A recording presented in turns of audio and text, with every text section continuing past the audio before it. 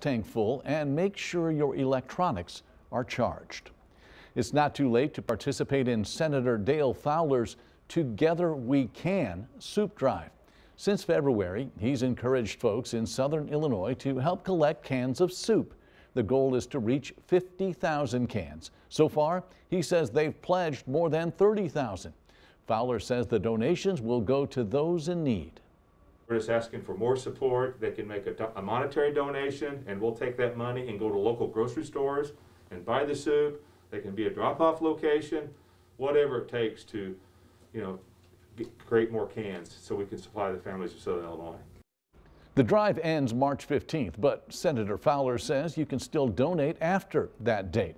We have a list of the drop-off locations on our website, WSILTV.com. On this day in 1912, the Girl Scouts of America